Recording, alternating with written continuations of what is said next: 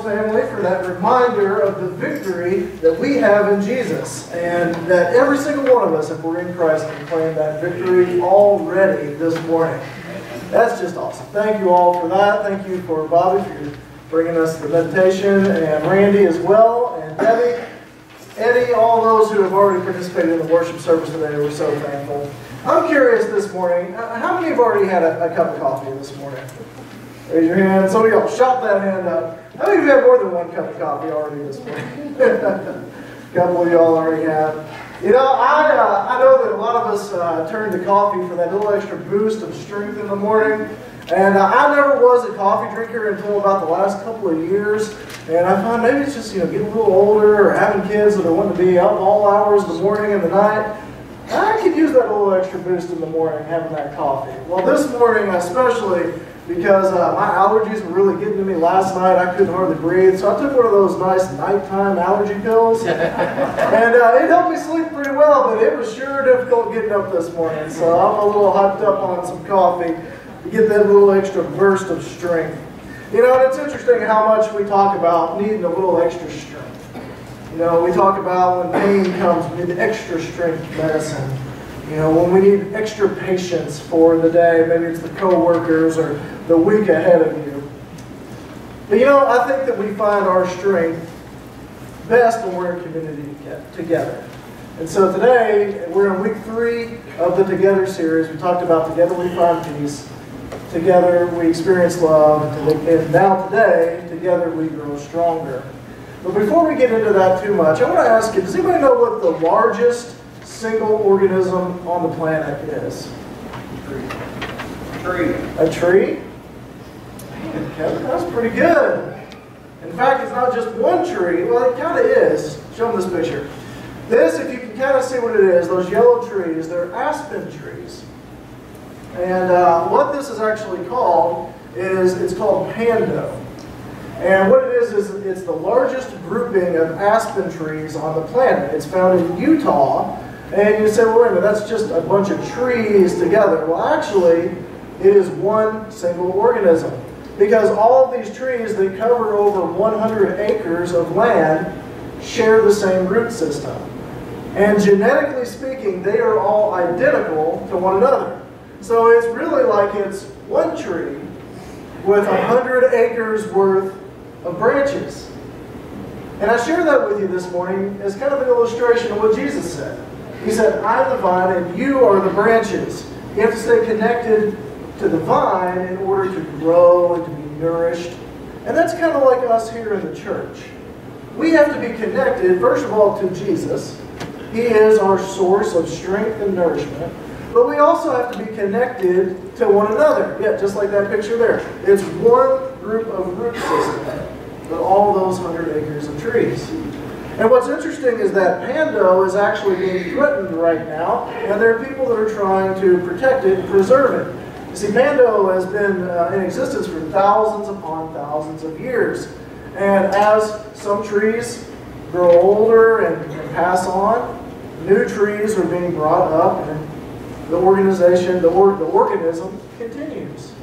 And that's really a lot like the church. You see, the church that we are a part of today is the same church that Jesus and his apostles established in the first century. But yet it grows. Its location might be different. It's not over, we're not over in the Middle East right now. We're here in America. But we're all interconnected to Christ and one another through the Holy Spirit. And just as Pando is being threatened and people have to preserve it in order to keep it growing stronger, we as a church have to preserve that unity. We are given a responsibility to build one another up in the faith. Because together we do grow stronger. So I think that this is just a great picture of how we as believers can be connected together to build one another up. Let's pray together. Lord, we do thank you again that you are our source of strength and that you have bonded us together through the Holy Spirit. May we be a church that's united, not just here in these walls, but with the church universal, setting our sight on your purpose and your calling to reach a lost and dying world. May you strengthen us here today. In Jesus' name, amen. We're in this season that we're calling back to church season. It's the fall. Things are kind of getting back into our regular routine, our regular schedule. People are starting to return back to church after a busy summer. And so we say that this season of being together, we're talking about the importance of being together as a church.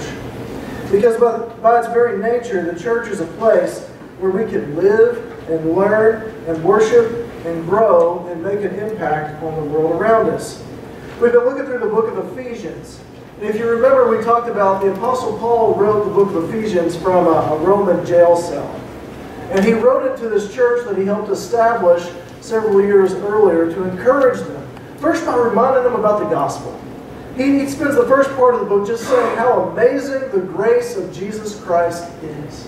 And don't forget that it is by grace you have been saved. And this isn't of yourself. This is a gift of God. And because of the amazing grace that God gives to us, he then shifts his gears to talk about how we as Christians can live out that grace. What it actually looks like to be a Christian living day to day. And he takes that turn in what we're going to look at. We're going to look at Ephesians chapter 4 this morning. Ephesians chapter 4, we're going to begin in verse 1. Paul says, "As a prisoner of our Lord, then I urge you to live a life that is worthy of the calling you have received. Be completely humble and gentle. Be patient, bearing with one another in love. Make every effort to keep the unity of the Spirit through the bond of peace." Did you know that you've been called by God? Every single person has been called by God. First, to a relationship with him through Jesus Christ. If you're here today and Jesus is not your Lord and Savior and you are still in your sins, know that the very first calling that God has on your life is to be forgiven, to be saved. And don't leave this place today without making that decision to give your life over to the Lord. But the second calling that God has given to each one of us once we're in Christ is to be united together. We have a responsibility to live a life worthy of the calling that we have received. Now what does that mean? We can never possibly earn God's grace or pay him back for what he's given us. That's not what it's talking about. It's saying that we are to work together to preserve unity, to be bound together in love, to strengthen one another as we all pursue Jesus Christ together. That's why unity and peace in the church is so important. It's a part of the church that we get built up for the work that God's called us to do. So this morning we're going to look at 4 reasons why we need to be united together to one another. And the first one is this. Very simply, there is strength in numbers. We are stronger when there are more of us working together. We talked about this before. Many hands make light work. How much easier is it to accomplish something when you are partnered with other people? Ephesians chapter 4, we're going to skip down to verses 15 and 16. It says, "Instead, we will speak the truth in love, growing in every way more and more like Christ, who is the head of his body, the church. He makes the whole body fit together perfectly, as each part does its own special work. It helps the other parts grow, so that the whole body is healthy and growing and full of love." Paul uses this illustration of the body many times throughout Scripture. And just as we talk about the body isn't just made up of one part, but of many, they are to work together. They have a responsibility to do the job they've been called to do. And when each body part does what it's supposed to do, the whole body is strengthened. Think of it like this. Think of the mighty rivers in our country. Think of the Mississippi River. Anybody ever see where the Mississippi River actually starts? It just starts with some melted ice and some small trickles of water. And those small trickles, they flow together and they become a stream. And those little streams, they flow together until finally you have the mighty rushing Mississippi. Now, the water itself hasn't changed. It's still the little trickle, but it's been united together with more water to become something great. And that's a picture of what the church is like. Water comes together to form something greater. We come together to form something greater than ourselves.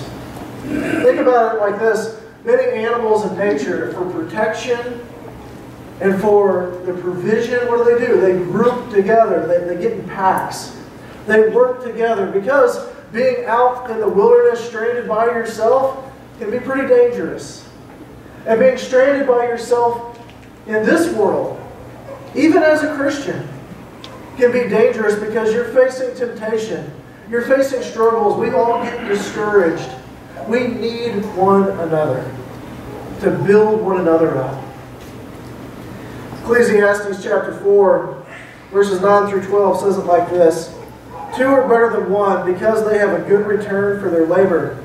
If either of them falls down, one can help the other one up.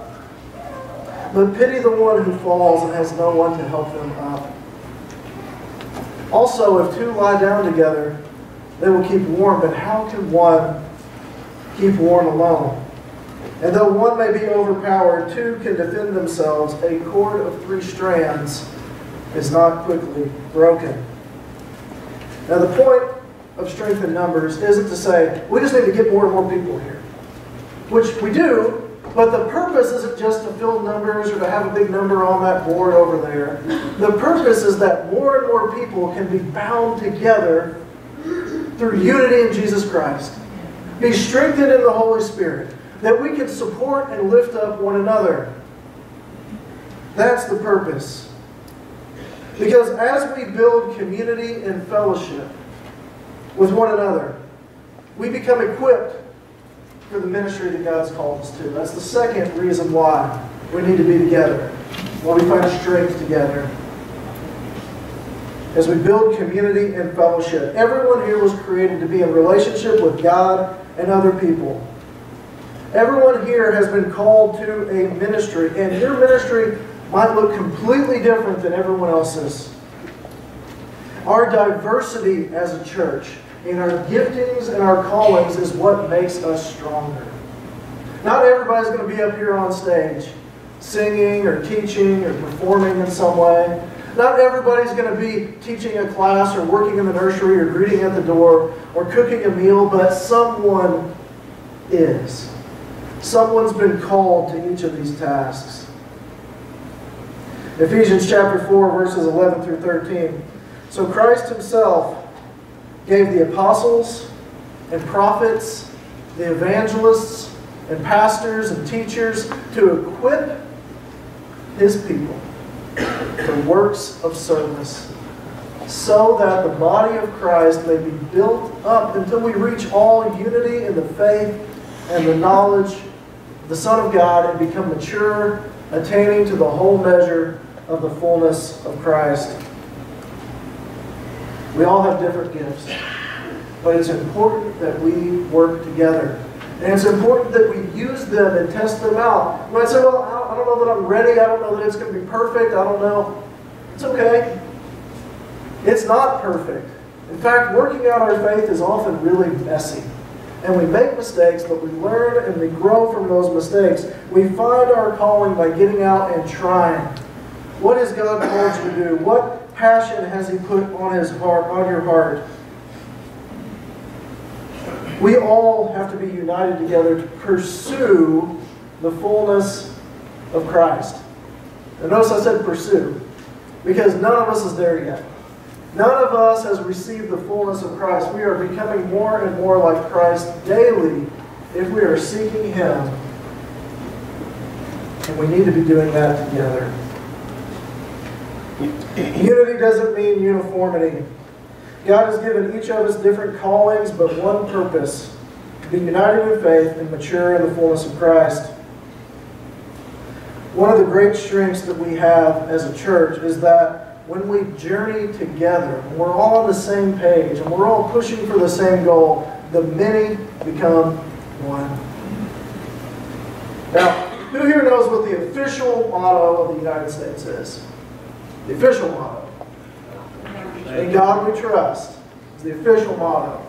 But there's also kind of a traditional motto too. In fact, it's on the back of a lot of our currency. If you flip over a coin, you'll see it on there. It's a Latin phrase. Anybody know what that Latin phrase is?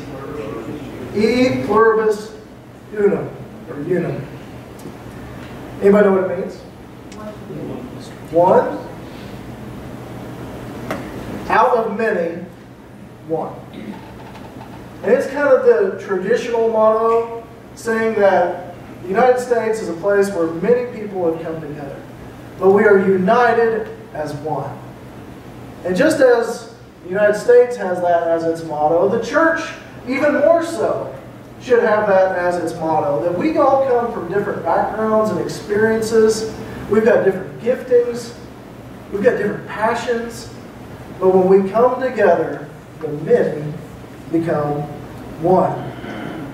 Now, I'm not talking about that we have all the same kind of like hive mind, that we all are losing our identity. No, we all are still individuals. But we seek Christ together. Paul often, as I said, used the illustration of the body. In Romans chapter 12, verse 5, he says it like this. So in Christ, we, though we're many, form one body, and each member belongs to the others. Jesus is the head of the body, of course, and we're all connected to Him, but we're also connected to one another. We belong to one another, and we should be united together. You know what happens whenever a part of your body gets hurt? Everybody's experienced that. When you hurt a leg or a foot or hand or back or something, the rest of your body has to support it.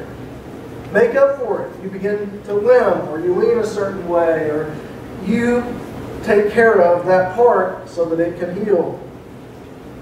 When you're hurting, a church group is one of the best things you can do to find strength. One of the best support systems out there.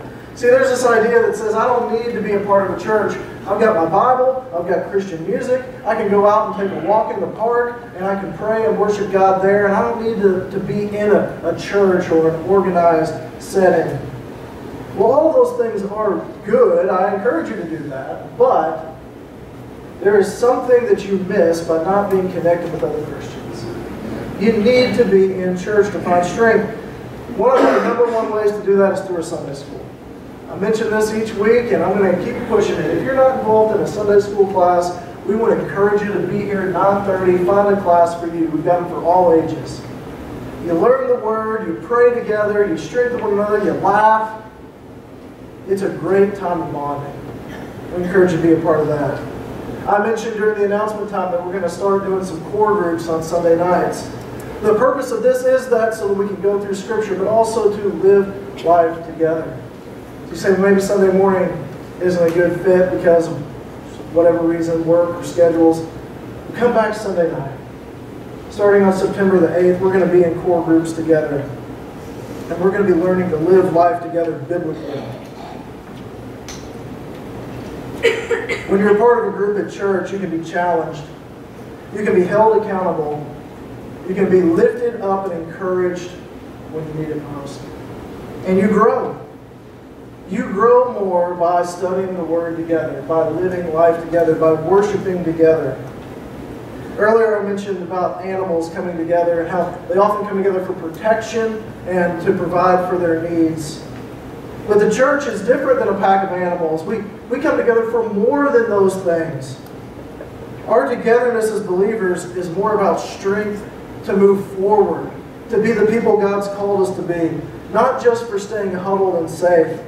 And so the fourth thing that we see this morning is that growth in Christ requires change. I just want to talk for a few minutes about change as we are closing up here. We've all been called to change.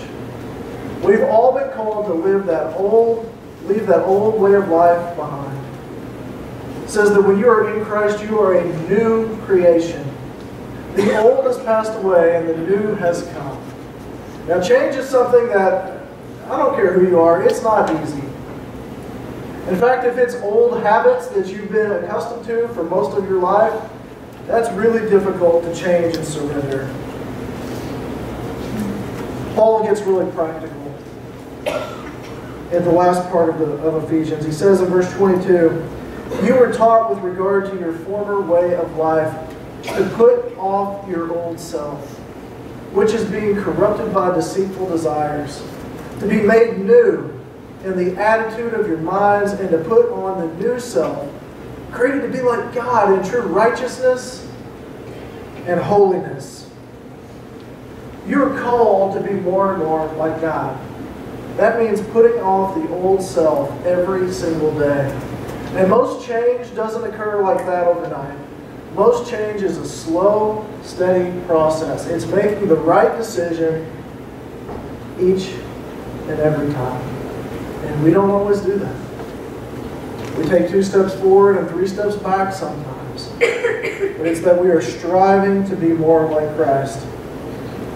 Old habits die hard, but how do you develop new habits? By repeatedly doing that thing over and over again. Do you want to change your thoughts and your feelings? Then change your actions first. That might sound counterintuitive. You say, well, I don't want to do that. I should want to do something before I do it, shouldn't I? Well, if it's pursuing Christ, the Bible says that our flesh doesn't understand that. Our sinful nature doesn't want to be like Christ. Our sinful nature wants to indulge in what this world has to offer, but we are called to something higher than that. And you are to pursue the calling that God has given to you. I love the movie Fireproof. It's about a husband and wife that are struggling. They've grown apart. And they're at the verge of getting divorced and breaking up their family. And the husband goes to his dad, and he's just kind of venting, and he's asking for advice. And the dad tells his son, you need to love your wife. And he says, Dad, I don't think I love her anymore. And he says, treat her like you do. Remember when you first started dating. Remember when you first got married. Remember the kind things you did to her. Remember how you put her needs above your own. Do those things again. But Dad, I don't feel like it. I don't care. Do those things and you will start to feel like it. Do the action first and your feelings will follow. Put off the old self. Put on your new self. Jesus said in Revelation, He gave that warning to the church. He said, remember your first love and do the things you did at the beginning.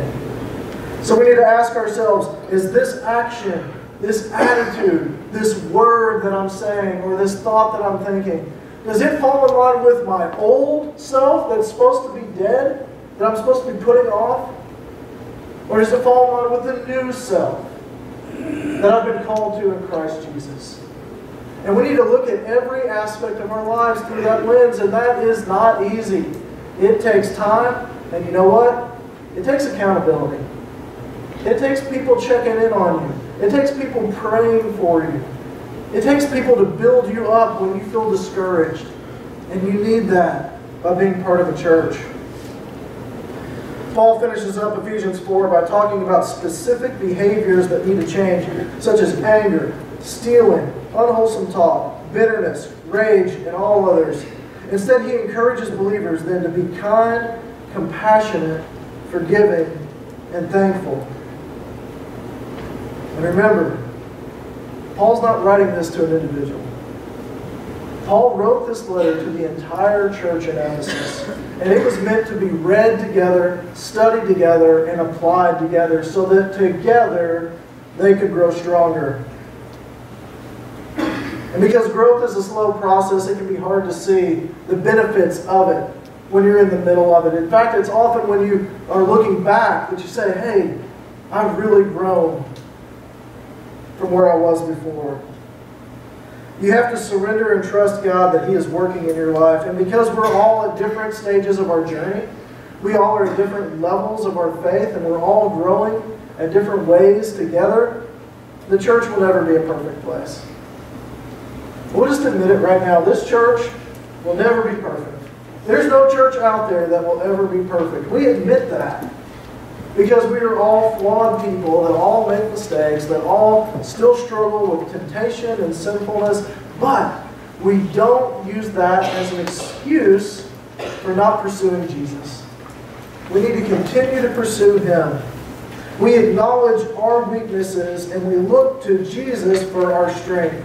We read the scripture at the beginning of the service, but we'll read it again. 2 Corinthians 12, 9 and 10. But he said to me, who's he? It's Jesus. He said to me, my grace is sufficient for you, for my power is made perfect in weakness. Paul says, therefore I will boast all the more gladly about my weaknesses, so that Christ's power may rest on me. That is why, for Christ's sake, I delight in my weaknesses, in insults, in hardships, in persecutions, and difficulties. For when I am weak, then I am strong. Our weaknesses aren't an excuse for sinning. Our weaknesses are a reminder that we need a source of strength greater than ourselves. And that comes from a relationship with Jesus Christ. And we are reminded that each and every time we gather together as the church. God calls us to so much more. We are to live lives worthy of our calling. God wants to carry us to the fullness of Christ, and He wants this church to be a healthy body that helps each other become healthier, growing in grace and love. And we're on this journey together. We've been called to this together, and together with God and each other, we will find strength. Let's pray. God, you are our source. You are our rock and our foundation. You are the one whom we turn when we are weak. We are nothing without you. You have designed us and created us and called us and saved us in Jesus Christ. And God, there is power in the blood of Jesus. So Lord, I pray that if there's anyone here today that has not experienced that power, the forgiving grace of Jesus, Father, if they would experience that today, they would put their trust in you. They would submit to you. They would be buried in baptism, putting that old way of life behind, dying to the old and being raised to the new, and walking in the life you've called us to live. And for those of us that are here, Lord, that are not united together for whatever reason, maybe it's still pursuing selfishness or desires, maybe it's pain, it's hurt. Yeah, we know there's so many reasons. I pray that you would build us up as one body, connected to Jesus as the one head of the church, but also to one another. May we be strengthened because we are encouraging one another to follow you all the way to the fullness of glory in Jesus Christ. So God, transform and renew us. Lead us, convict us, show us. What's the next step? What do we need to trust you in right now? And may we do it. In Jesus' name.